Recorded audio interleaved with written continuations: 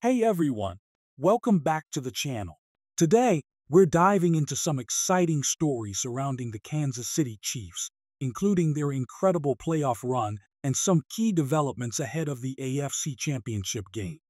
Don't forget to hit that like button and subscribe for more Chiefs news and content. Let's get right into it.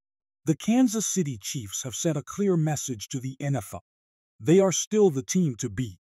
Until they are officially eliminated from the playoffs, they will not be counted out.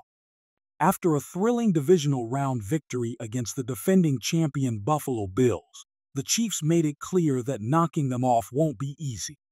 With head coach Andy Reid and MVP quarterback Patrick Mahomes leading the charge, the Chiefs secured a 27-24 victory that showcased their resilience.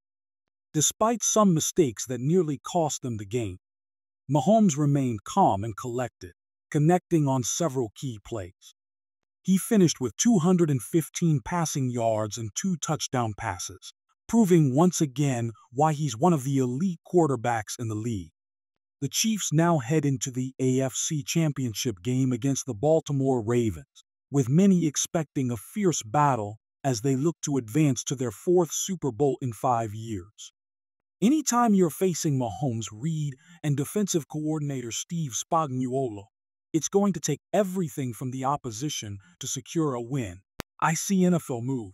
After their solid win against the Bills, cornerback L'Jarius Sneed has been randomly selected for a drug test, a testament to his standout performance. Sneed held Pro Bowl wideout Stefon Diggs to just 3 catches for 21 yards, showcasing the Chiefs' ability to shut down top receivers.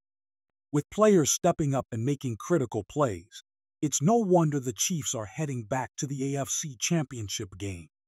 The collective effort from the team, particularly Sneed's defensive prowess, has been instrumental in their playoff success.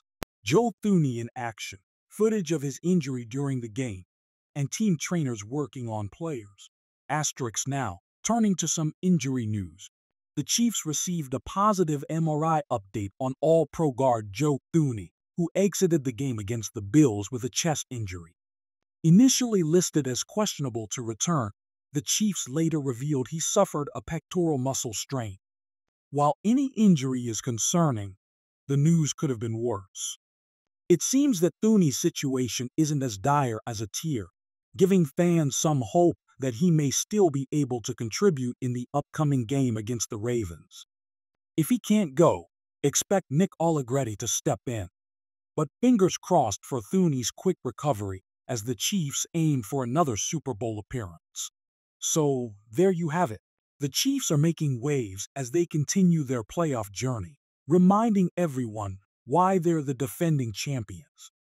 Can they take down the Ravens next? Let us know your thoughts in the comments below.